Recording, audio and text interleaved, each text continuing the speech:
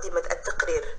حوار مع السفير البريطاني في الخرطوم السفير بيتر تيبر عن الاستثمار والديون والعقوبات على السودان.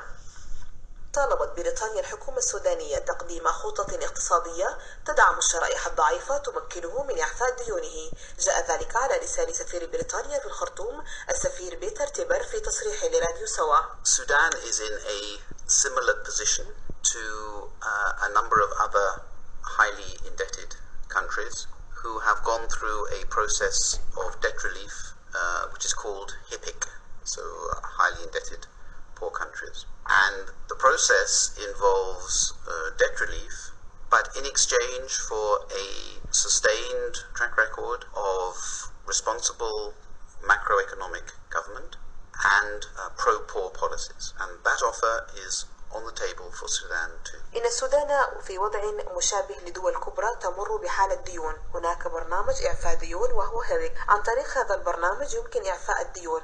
المطلوب أن يقدم السودان خطة اقتصادية تدعم الشرائح الفقيرة وهو الطريق لإعفاء الديون. ودعت بريطانيا الحكومة السودانية توفير المناخ الملائم للاستثمار مبدية رغبتها الاستثمار في السودان. There are no impediments to British companies who wish to do business in Sudan.